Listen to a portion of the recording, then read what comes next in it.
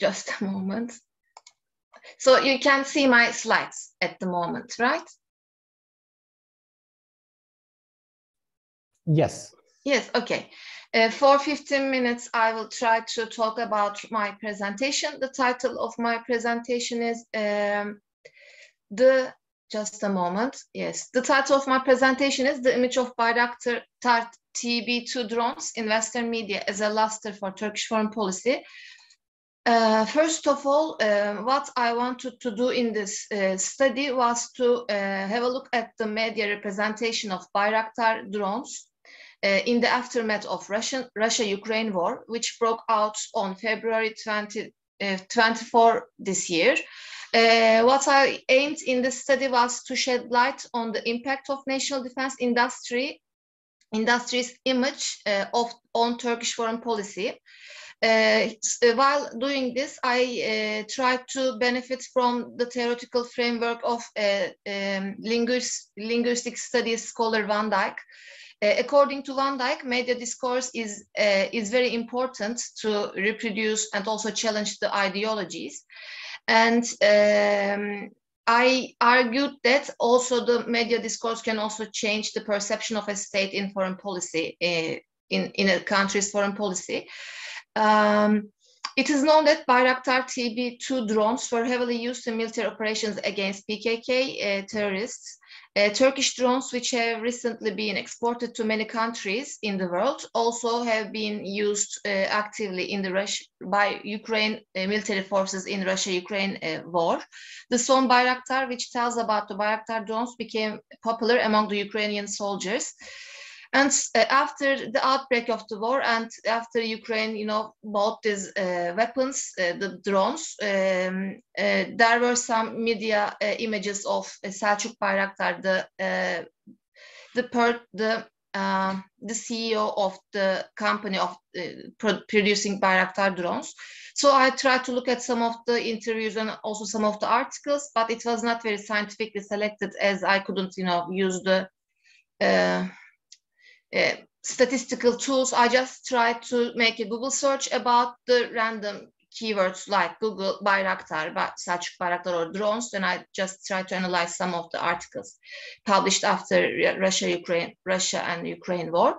First of all, I want to talk briefly about the historical background of Turkish defense industry. I mainly took this information from the website of Turkish Defense Authority. We know that Turkish defense industry today is able to manufacture national and local products according to the government discourse, of course. How much national and local? Yes, I think we produce some of them. Also, we use the other foreign parts, of course. TÜBİTAK is an important organization in the research of these weapons. Turkey's growing defense industry is a cornerstone of Erdogan's independent foreign policy for two reasons. First of all, the Russian S-400 missile system. This was a discussion in the previous months. I don't want to talk much about them, of course, but Turkey has started to pursue a different kind of foreign policy approach in recent years. Also in 2010, Turkey had one company on the list of top 100 global defense companies. Presently, it has 7 companies, more companies than Israel, Russia, Sweden, and Japan combined, according to Gruni's work. I took this from a popular magazine, I think. The history, if I am to continue, the history of defense industry, the presidency of defense industries was affiliated to the presidency of Republic in late 2017. Historically, there was no defense industry infrastructure during the first years of the Republic. The first major initiative in the aviation industry was the formation of an aircraft facility in Ankara in 1941. So in 1970s, there was an era when solid initiatives were put into force for establishing national defense industry. Armed forces was established, although the foundation formed enterprises such as Aselsan, Aspisan, thanks to the donations, it was soon realized that the actual need for contemporary defense industry couldn't be met through the foundation alone. During the 1980s, the state initiative was undertaken to realize the modernization of the Turkish armed forces and the establishment of a national defense industry based on contemporary technology was determined as the primary goal. The law 3238, which was put into force in 1985, was an important development in the direction of establishing Defense Equipment Directorate. Also, I want to summarize because I have 10 minutes, I think. The 2009 economic crisis was also another important development. After 2006, important steps were taken for supporting defense industry. In the 9th development plan, published in 2006, developing production and structure that is competitive, self-sufficient, flexible, and integrated with the country's industry was witnessed. Today, the defense and aerospace aviation sector worth $1.3 billion. It reached to more like $6 billion. The research and development expenditures became very high in the last years. So basically, I can talk about the history of defense industry in that way. I can say that there is an important increase in the share allocated for research and development. I want to also talk a little bit about the Bayraktar TB drones. Bayraktar Tb2 drones is a medium altitude, long endurance unmanned combat aerial vehicle capable of remotely controlled or autonomous flight operations. It is manufactured by Baykar Makina, the son-in-law of President Erdogan, for the Turkish armed forces. Its first flight was held in 2014. Turkish-made Bayraktar drone is around 7 times lighter than its UK counterpart, the Reaper drone.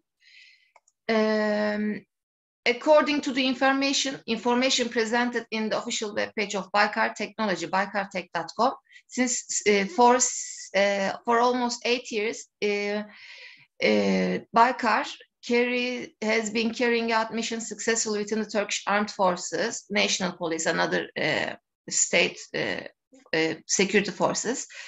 By 2020, the type flew more than 100,000 hours. This was a record for Turkish aviation industry. This attack drone was exported to Ukraine, and in 2018, Ukraine ordered a total of 6 drones and 3 control stations. Also, Bayraktar drones were widely used by Azerbaijan against Armenian targets. In 2021, another contract was signed between Turkey and Ukraine. The Bayraktar drones proved to be an extremely effective unmanned airspace combating vehicle, İHA in Turkish abbreviation, I think, and had significant achievements during military conflicts. So I want to talk as the Van Dijk's approach as the critical discourse analysis method as both the methodological tool and also some sort of a theoretical tool. Also, critical discourse analysis can also be used as a theory of a study. So according to Dijk, discourse plays a major role in the expression and reproduction of ideologies. Also, Fowler is an important scholar. For Fowler, newspapers are not neutral and they depict different events based on their own political ideologies. Here I give a detailed summary about Van Dijk's socio-cognitive model for critical discourse analysis. But I'm not going to talk much about it. But briefly, I can say that according to Van Dijk, in the discourses, we emphasize positive things about the in-group. The in-group is us, the representation of us, and emphasize negative things about the out-group. So the negative labels are attached to the other group in the discourses. Generally, of course, this is not a valid rule for all the discourses. As I said, I wanted to look at the image of Bayraktar drones, especially in the aftermath of the Russia-Ukraine war. So I also briefly touched on this war. A brief overview I want to provide at the moment. Russia invaded Ukraine on February 24, but its forces have by April 24 fully withdrawn from around the capital. Putin said the North Atlantic Treaty Organization, NATO, constitutes a threat to Russia's national security. So also we know that the United States and other actors accused Russia of planning to attack or invade Ukraine. Briefly, I can say about this. The usage of Bayraktar drones in Russian-Ukraine war. Bayraktar Tb2 drones proved to be extremely effective in the war between Russia and Ukraine. Ankara has sold dozens of its combat drones, its combat drones to Ukraine since 2019. Bayraktar drones, specifically by banning exports of the Westcam electro-optical cameras made in Canada, and there are some technical terms. Anyway, shortly, I want to also make a brief citation to researcher Mauro Gili. He says that TB2 Bayraktar TB2 drones produced by Bayraktar is one of the two prominent armed drones produced by Turkey. It is cheaper than other Western models, but it has a good performance in key parameters like range, altitude, as well as sensors and communication system. So this researcher says like this about Bayraktars. Here there is an image of Bayraktar drones. I took this from on Associated Press, I think, length like 6.5 meters long and other things. In fact, the main part of the study is this, but it's in the end, so I'm going to reshape and restructure this study later.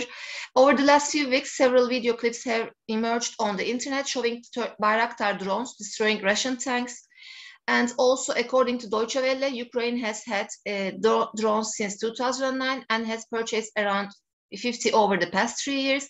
According to a report by Time, Russia's advance has been slowed due to Ukraine's drone campaign and is revealing weaknesses on the part of the Russian army. There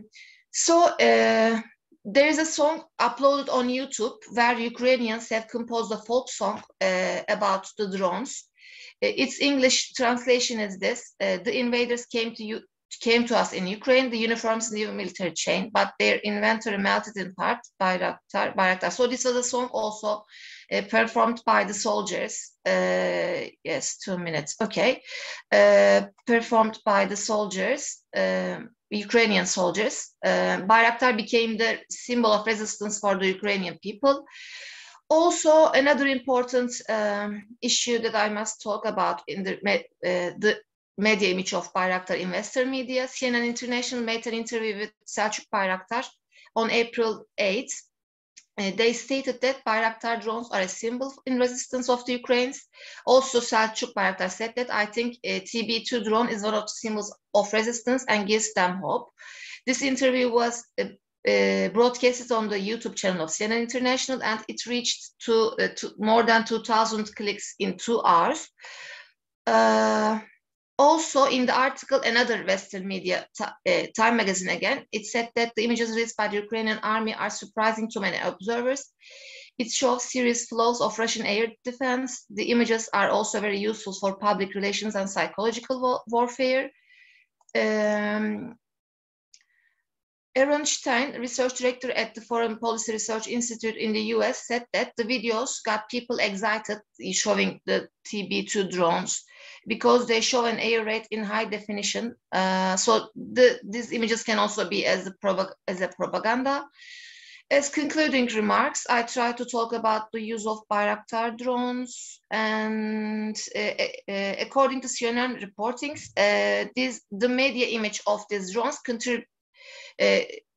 contributes to the positive outlook of Turkish foreign policy. I also agree with this, and thank you very much for the opportunity.